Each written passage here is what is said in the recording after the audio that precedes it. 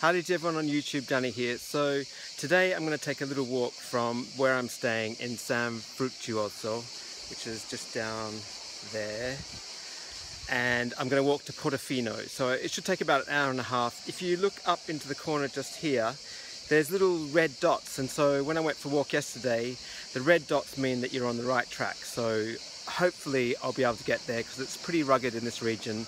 It's in Liguria in Italy. It's the most beautiful part of Italy. I really have loved being here, and I'm going to walk to Portofino and have lunch there. So stay tuned for where I end up for lunch.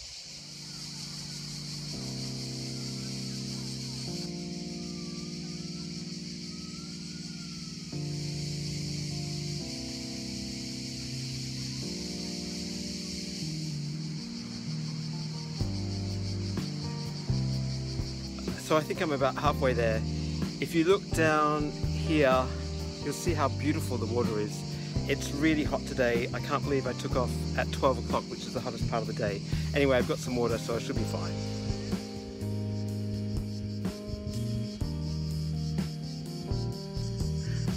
So I must be getting close to Portofino because there's some houses here and some grapevines, so I'm back to civilization. So Portofino is not far away, and now I just have to find somewhere for lunch.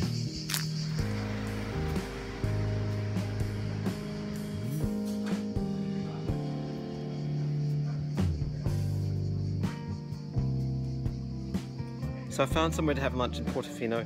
It's actually the first place that I came across when I was walking down from the path from San Fructuoso, and it just looked really sweet and like a really nice place to eat. And also I'm really hungry, so I just stopped here, and the chap, I guess he's the owner, has just recommended lasagna, pesto lasagna, so I'm going to have that, which by all accounts will be great, and also a big glass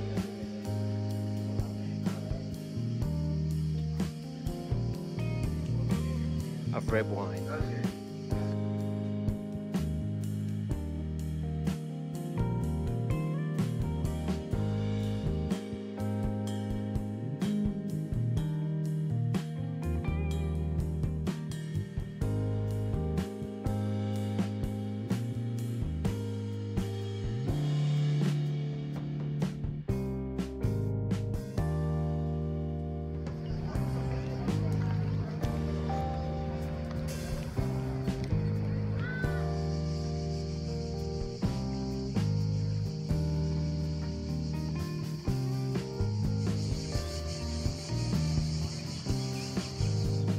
So I'm back now in my hotel here in San Fructuoso after an incredible day walking from here into the port of Portofino.